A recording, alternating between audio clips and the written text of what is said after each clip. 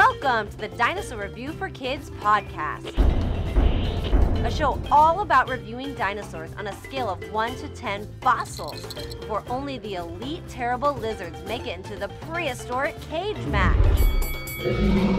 This program is presented by the Stomp Chomp Roar Company and can be heard within all the rock layers across the planet. Grab your dinosaurs and your official scorecard because it's now time to dig for dinosaurs. Here's your Mesozoic host, Dinosaur Ranger Anthony.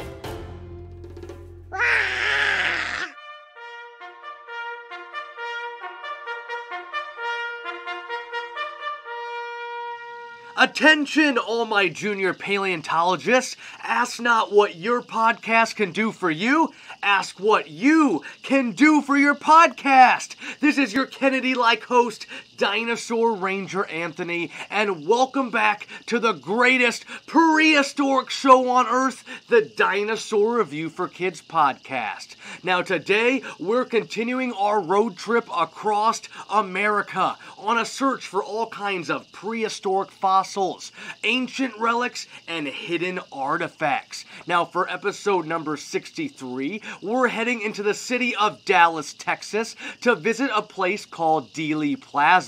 Now this is where we'll find a building called the Schoolbook Depository, a dinosaur holding a Zapruder camera, and a famous area called the Grassy Knoll. Now, as we know, a herbivore-type dinosaur loves eating all sorts of conifers, cycads, ferns, mosses, all kinds of vegetation. We might even find one of these plant-eating dinosaurs hidden inside the infamous Grassy Knoll. Now, before we begin our dinosaur review for today, let's update you guys all on some dinopreneur news, some Stomp Chomp Roar news. Well, everybody, my Patreon Club activities calendar is all set for the month of April. So on Sunday, April 16th at 1 p.m. Central Standard Time, I'll be doing a virtual lesson all about Jurassic Park, fossilized amber, and frogs. That's right, those amphibians, you guys, that helped fill the gaps of the DNA to create our dinosaurs. How did Dr. John Hammond bring back all of those terrible lizards? Now on Sunday, April 23rd at 12:30 p.m. Central Standard Time, I'll be doing a lesson about dinosaurs in space. That's right, space exploration for our dinosaurs. Have you ever seen a Spinosaurus flying a spaceship? Or maybe a Brachiosaurus wearing a space helmet? You won't want to miss this one, you guys. And to participate in my interactive virtual lessons, just visit patreon.com and you can search Stomp Chomp Roar, and you can become a member of my Patreon club for as low as $5 a month. Now you guys, I'm also so close to introducing my newest prehistoric pal, you guys, the newest creation of the Stomp Chomp Roar Company. Paleo, my baby Spinosaurus, will soon have a new hairy friend, you guys, so make sure to follow me on Facebook by searching Stomp Chomp Roar on Facebook. And then you guys, that's the best way to stay up to date on all my crazy adventures. Now you guys, let's do a few shout outs before we get started for today. Another shout out to the Takema road trip. I had an awesome time last Tuesday, so thank you to the Takema CDC, the Takema Herman PTO, and the Takema Herman Elementary. I had a tremendous day up there in Takema, you guys, just about an hour north of Omaha where I live, and it was just so much fun up there. Also, a special thank you to my awesome aunt and uncle who live up there in Takema, and they took me out to the Tipsy Pig for lunch between my shows, and the barbecue was great. That pork sandwich, you guys, was so good. Coleslaw, onion rings on top, it was so good, and the French fries, I can't wait to go back.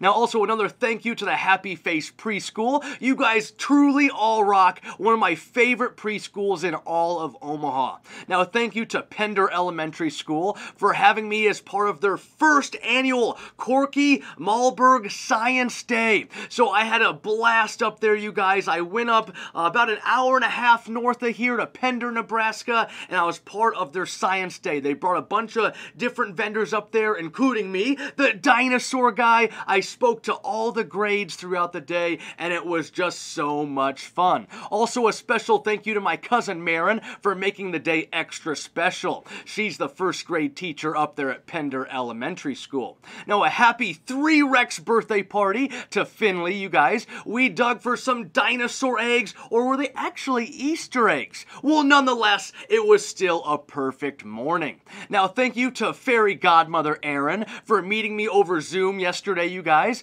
I met Erin, you guys. She owns Fairy Tale Omaha, and she brings princesses and superheroes to all the kids of Omaha. So sort of like how I do dinosaurs and all kinds of paleontology and fossils, Godmother Erin brings princesses and superheroes to Omaha. We met over Zoom. We talked about our businesses, all of our experiences over the years, and where we see ourselves going into the future, you guys. So Erin, it was so great meeting you yesterday. I had tons of fun. Now, sometimes dreams do come true, because how cool would it be to have a real Stomp Chomp Roar location someday? And a wise man once said, every accomplishment starts with a decision to try. Well, you guys, let's grab our official Dinosaur Review for Kids scorecards and our U.S. history books, because it's time for our next dinosaur review. Let us never review out of fear, but let us never fear to review. It's time for greatness. Let's do this.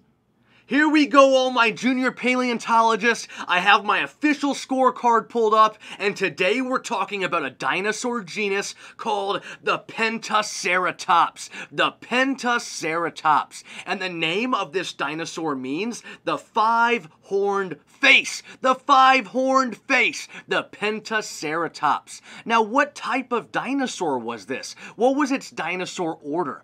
Well, the Pentaceratops is an ornithischian type dinosaur.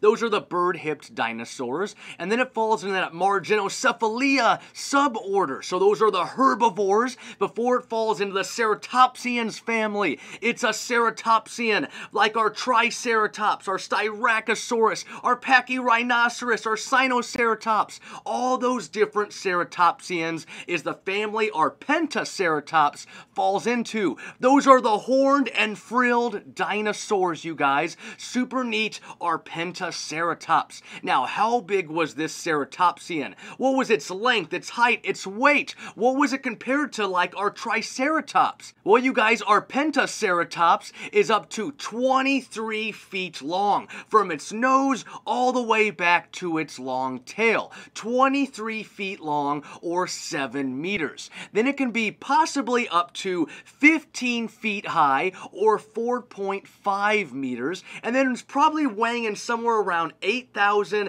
to maybe 12,000 pounds. Now, when I was researching the Pentaceratops, it was very difficult to get an exact number of how big it was, because they found a dinosaur, a Pentaceratops at one time, that they believed was 30 feet long, the same as our Triceratops. But scientists actually renamed that fossil a Titanoceratops. So the biggest Pentaceratops at one time actually got taken away from that genus and became its own dinosaur genus, the Titanoceratops. And that made the Pentaceratops go a little bit smaller than they thought it once was, because like I said, that main huge fossil got named a different genus away from the Pentaceratops family. So you guys, again, our Pentaceratops only around probably 23 feet in length, maybe 15 feet high, and that's including its huge frill that we'll talk about here in just a minute,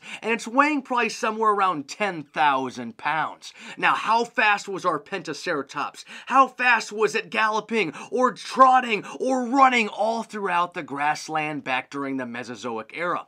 Well, this one we can look at a friend, our Triceratops. Triceratops we know is probably going around 15 to 20 miles per hour, so we can believe our Pentaceratops is is probably somewhere right along those same speeds. So 15-20 miles per hour for our Pentaceratops. Now you guys, they have those quadrupedal stance. They're walking on those 4 column-like legs, those hooves down there, a few claws down there on some of their toes that are at the bottom of their feet. Now you guys, let's go over the characteristics, the weapons, the defense of this dinosaur. What did our Pentaceratops look like?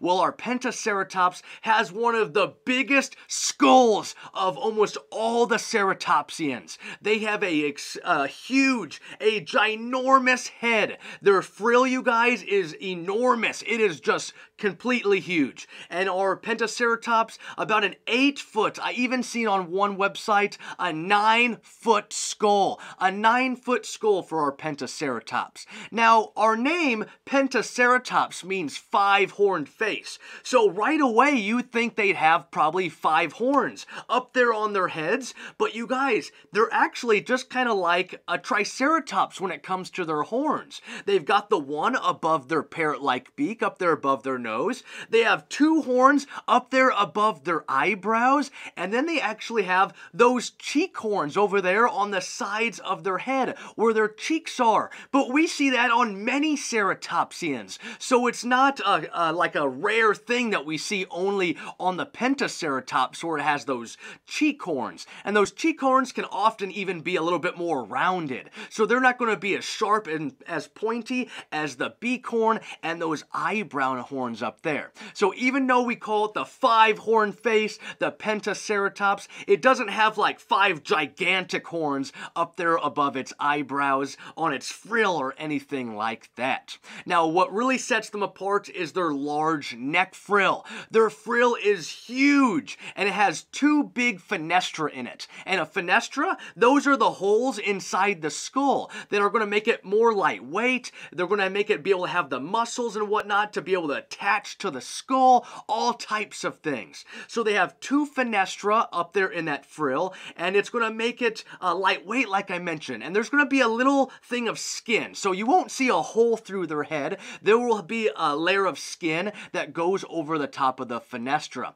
And that leads scientists to believe that maybe that fenestra was more for display and not for combat. Because if they were used to use their frill for like fighting, remember there's 2 big holes in there that are just covered up by their leathery skin, their pebble-like skin. So if somebody was to poke into their frill, it might go right through their frill, right where those fenestra are, those 2 holes up there in their skull, helping it keep lightweight, be able to attach the muscles and whatnot. So it would go right through it, and that would hurt our Pentaceratops a lot. So maybe those frills are just for a little bit of display. And same with the horns, you guys. Those little bony knobs, those triangular hornets that go around the frill up there might just be a little bit for display. Maybe they can tell each other apart between their friends and family members. Maybe even for a little bit of mating so that the species can continue to grow and have all kinds of little baby Pentaceratops running around.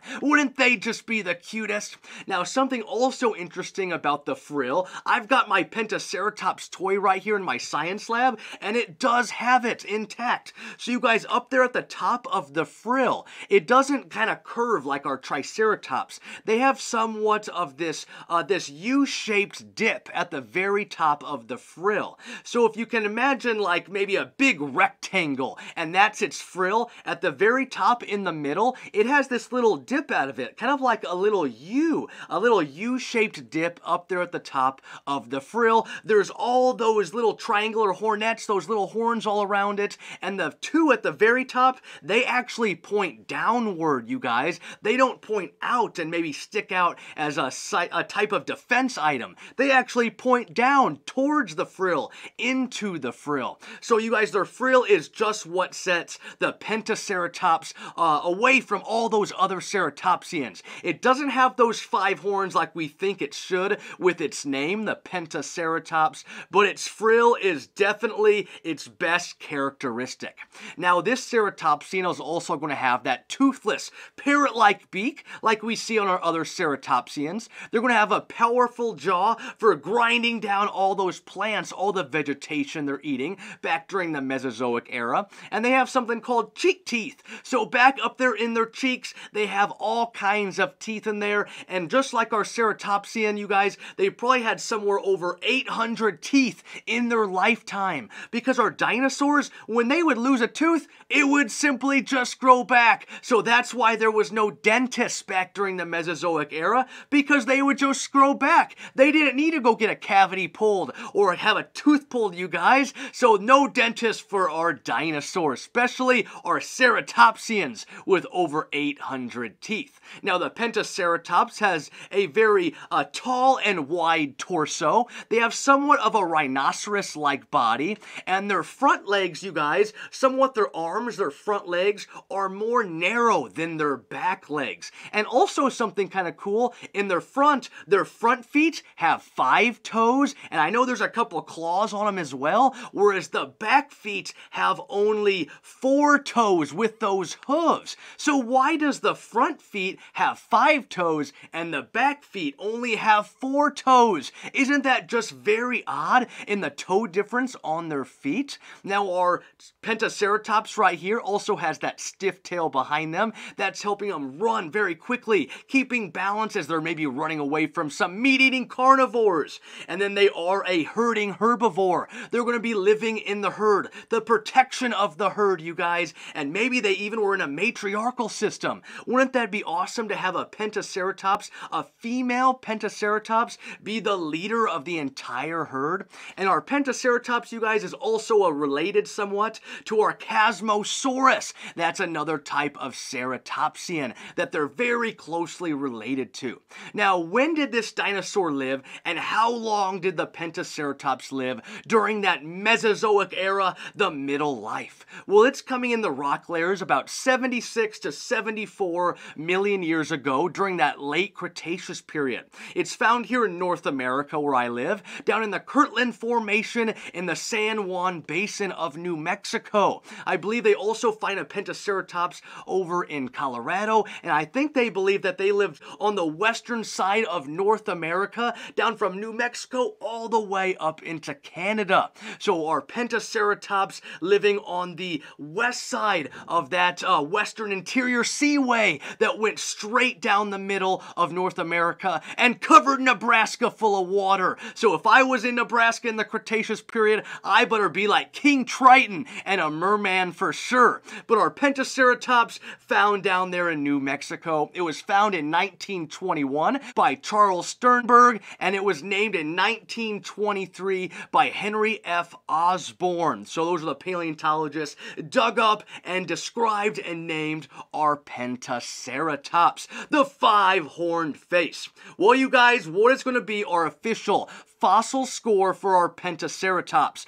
Remember, at the end of the day, 1 fossil for some of those weakest dinosaurs, 10 fossils for those strongest dinosaurs. And if you guys remember from episode number 2, way a long time ago, we gave the Triceratops a 7.6. A 7.6. So where does our Pentaceratops fall within the Triceratops? Now remember, our Pentaceratops isn't as big as a Triceratops. Our Penta, around 23 feet in length. Triceratops is up to 30 feet in length. So this one is a smaller ceratopsian, probably running around the same 15-20 miles per hour, but they have one of the biggest skulls. Our Pentaceratops, an 8 to 9 foot skull. They have those 3 horns on them just like a Triceratops, and then those 2 horns over there on their cheeks. They have that amazing large neck frill, one of the biggest of any of the ceratopsians, all kinds of triangular hornets, those little knobs on it, and they have that U-shaped dip up there at the top with 2 horns pointing downward. They have a toothless beak, you guys, all those cheek teeth, somewhat of a rhino-like body, and they lived back during the late Cretaceous period. ceratopsian. So you guys, how are we going to rate it against the Triceratops? A 7.6 for our Triceratops. I wasn't sure. At one time, I was like lower. At one time, I was like higher. So at the end of the day, I decided to give our Pentaceratops, it's not as big, it has the bigger head frill, but I still thought it should be lower than our Triceratops, but not by much. So I decided to give our Pentaceratops a 7.5. 7.5 for our Pentaceratops, the 5-horned face. A 7.5 for this amazing ceratopsian on the Dinosaur Review for Kids podcast. Now that was one Camelot-like dinosaur review. Wasn't that just one of the greatest ceratopsians? I've really started appreciating all those horn-faced dinosaurs over the last couple of years. The 5-horned face would have made such a great dinosaur president. It would have ruled Pangaea like no one other, and with an iron horn too. It's a Kennedy-like dinosaur for sure. Now, on a more serious note, everyone, today's podcast is in honor of the 35th President of the United States of America, John F. Kennedy, or JFK, as he was known. Now, sadly, this young president was killed in Dallas back in 1963, and that's why that the 63rd podcast episode of the Dinosaur Review for Kids podcast is being dedicated in his honor. Now, a fun fact about President Kennedy, while he was in the White House, he had 2 pet parakeets, and their names were Bluebell and Mabel. So JFK had dinosaurs in the White House. Is that cool or what? Now, you guys, let's do a quick joke before we log off for today. What do you call a dinosaur with a bad back? Oh, my back hurts, you guys. What do you call a dinosaur with a bad back? Do you guys know? It's a very bad Spinosaurus! A very bad Spinosaurus! Because the Spinosaurus is from its spines. Its sail back there. And it is very bad. A bad Spinosaurus, a bad back for our spined lizard. Now, during our next podcast episode, we're hopping on the Dinosaur Review for Kids tour bus and finally heading towards Greenbow, Alabama. And has anybody ever heard of Greenbow? Do you know where Greenbow, Alabama is? Well, I know for a fact no one's actually been there because it's just a pretend town from the movie Forrest Gump. And it's one of my favorite movies in the entire world and the theme of our next podcast episode. Well, that's it, everyone. I need to go grab my beach bag because it's time to start my family's spring break vacation. Today, it's almost up to 71 degrees. It's just so beautiful outside, but sadly, we don't have any beaches here in Omaha, but I know we'll still find some fun and awesome stuff to do this week. And tonight is night number 2 of WrestleMania. My family and I can't wait to see who wins tonight, and I'll be cheering for Roman Reigns and the Bloodline. Now remember, my name is Dinosaur Ranger Anthony, your Kennedy-like host for today's podcast, and as always, keep digging for dinosaurs.